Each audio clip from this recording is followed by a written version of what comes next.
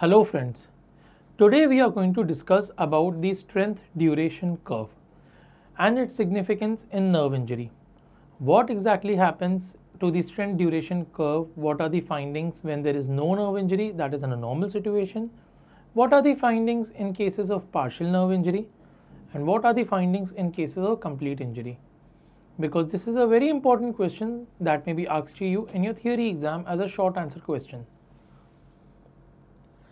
So the strength duration curve is a graph that records the electric stimulus that is given and the time needed by each stimulus to generate the response.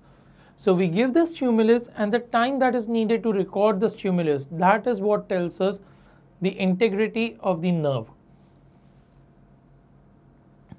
Why do we prefer to do that after the 20-day period of injury? Because as we understand, we talk about any of these tests should be done at the timeline of 20 or 21st day after the injury.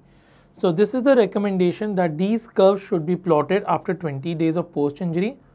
The significance is that the regeneration starts after 21st days approximately, and it takes around 270 days to regenerate.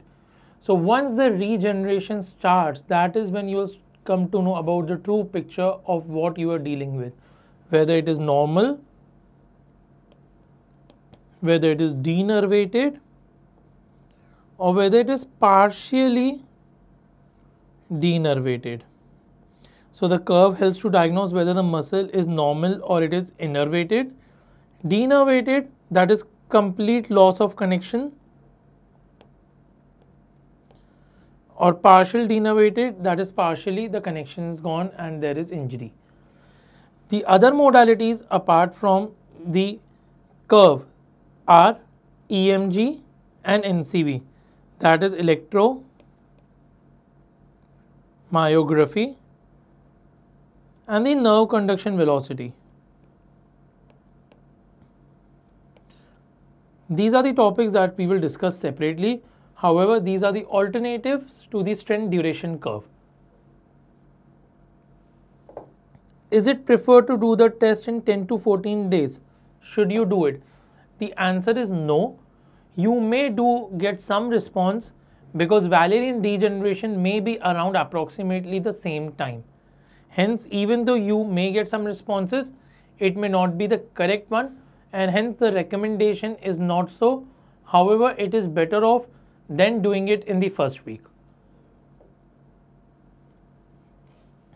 The impulses of different duration are generated, which are divided like 0.01 milliseconds, 0.03, 0.1, 0.3, 10, 30, 100 and 300 milliseconds.